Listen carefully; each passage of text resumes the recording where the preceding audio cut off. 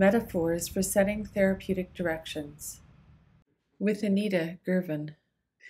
Anita, in an earlier video, we were talking about the metaphors we use in counseling, and in particular, we had some conversation around the client metaphor and some of what comes along with that word client and some of what doesn't come along with that word client. And one of the places where I've been really thinking in this particular chapter is around the idea of change and preparation for change and setting some kind of forward motion, which itself is a metaphor, I realize. And so um, I've had feedback in the past around goal setting, and that goal setting not being a very um, effective metaphor for some people because of the embeddedness of goal setting within the Western linear worldview. So I thought we might just talk about some of these metaphors around change and how they impact potentially clients and how we might open that up a little bit. Right. Yeah, the goal setting one is very interesting. I guess you're thinking about in a kind of a linear life pattern how you have goals for certain times, and I was thinking about even my children having kind of 5-year plans foisted upon them in school, and having to think about these sort of sets of times, which kind of map onto financial, those sort of financial planning type goals. When you hear from your financial institution, what's your short term, your long term, medium term goals? So we do need to kind of think about what that client relationship in an economic model is bringing in and where that works or doesn't.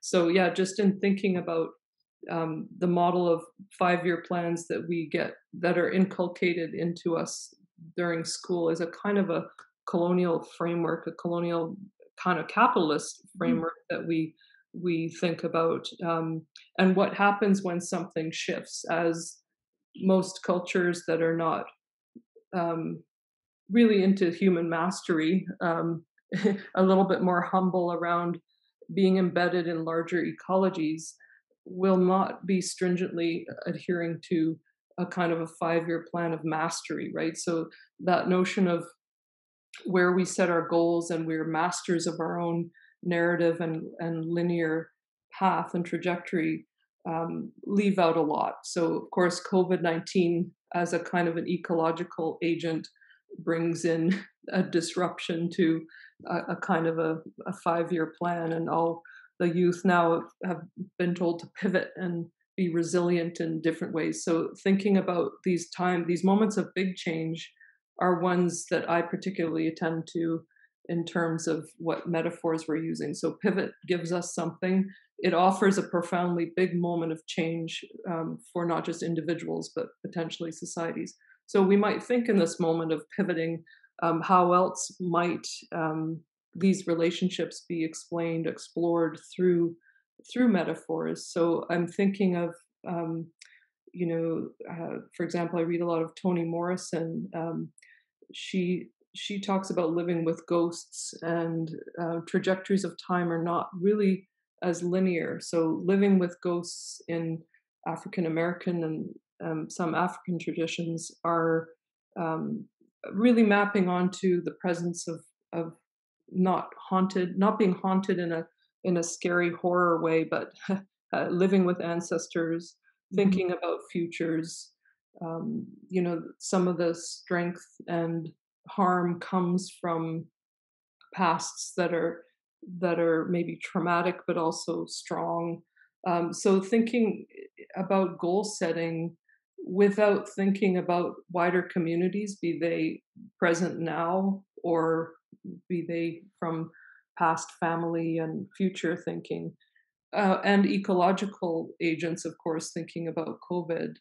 Um, it's a kind of a strange imposition to think about goal setting at these times when other actors come in. So yeah, again, thinking about client relationships, capitalism asks us to think about a client as a single individual who's going to um, profit who's operating from a profit motive, right? So if we're thinking about ourselves as as beneficiaries of a particular model, we're going to act in a particular way, which is built in with self-care. Self-care even tracks in a lot of capitalist models of the wellness industry.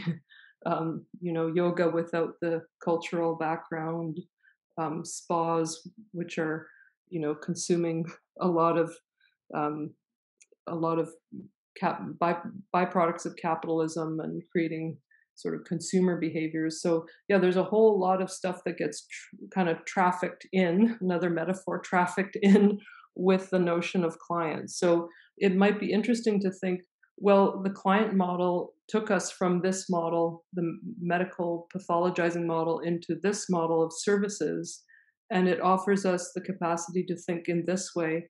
But what are the limits of that client model, and what else can we use in collaboration with our relations that we're building to think about other models, and to invite those clients maybe to help shape the metaphors themselves. If Mhm. goal setting doesn't work for one, then what would that look like to think about um, alternative paths, if path is still a kind of a linear model, right? So what other metaphors would those clients like to use for relations that are present, for good relations, right? We hear that a lot. Maybe that's bringing in a different set of metaphors. If we think of good relations and not just me as a singular client who's actualizing myself in my limited time on earth, but good relations, what kinds of metaphors do those sorts of relations bring in, might be an interesting question. Mhm. And as you're talking, I'm thinking about the other metaphor that you use around way making.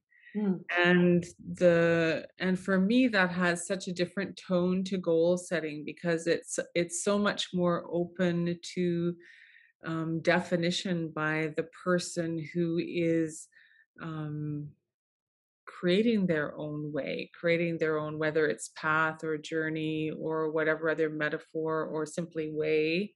mhm. Um, it Yeah. it opens up a different way of talking about time and space and Mhm, who has an influence on where this way making takes a person. mhm. Yeah, so you're right. I like you've said way making, which is nice. I use way finding, but way Oh, making, way finding are kind of interesting. I think because making is interesting to me that you've used that, because it does seem to me more collaborative. okay. Way making could include a community, whereas way finding seems like you're kind of like, in the dark looking for something. So yeah, I did use in a chapter the notion of wayfinding with metaphors. So yeah, I think of wayfinding with, or what you say, way making, as a collaborative endeavor is a kind of a nice way to think of what we're doing in this life, right? We're wayfinding, which engages a kind of a humility, right? There's less hubris when one's making one's way, or finding, way finding. You sort of anticipate that they're going to be, whether you call them obstacles or multiplicities, agents, relations you will encounter. And so there's never such a thing as a linear trajectory of I'm going to get there from here, because yeah, one has to engage with different ways. It might be interesting to think of people who do gaming, or something else. That's a kind of another metaphor I'm thinking in terms of way finding, that a game presents you with certain um, you know you have unforeseen agents coming in to shape your way through something. So a gamer might find a gaming metaphor useful in that sense, or yeah, what people wherever their positionalities are, they might have different kinds of metaphors that help them to do that. But yeah, I find in general the notion of way finding, or what you've really evocatively said is way making, is a very nice one to think about living, right? In collaboration, suspending mastery, control, and individuals. And it's interesting that I am mistakenly picked up way making as opposed to way finding, because it makes an interesting conversation around the difference between those two, Mhm. right? Because Exactly.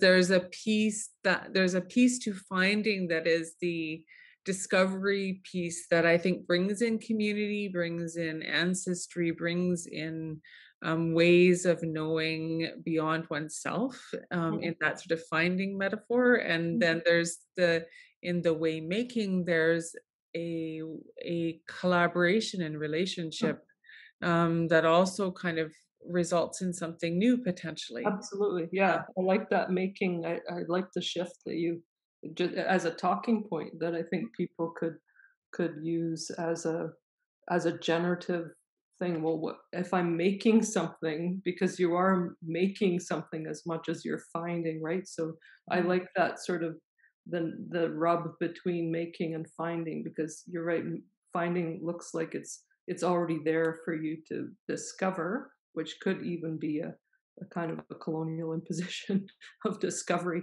Um, but if you're making, then you are associating multiple agents, not just your own, hopefully. I mean, people could do mhm, things individually, but yeah, I think there's some nice play there. And that's the mhm, whole notion of what we're doing here, is that if there were more conversation about the words, what would be teased out in those conversations? What does that generation of the space between finding and making enable for people to express themselves in their own, whether it's a journey or a universe or cosmos or relation set of relations. mhm. And as we talk in this chapter about the relationship between client and counselor, um, and setting some kind of direction or um, perspective, or some there is in counseling this sort of intentionality that we are moving in some way together. And so to find ways, I think, for people to talk about that are not bound by Eurocentric perspectives Mhm. is really important. Mhm.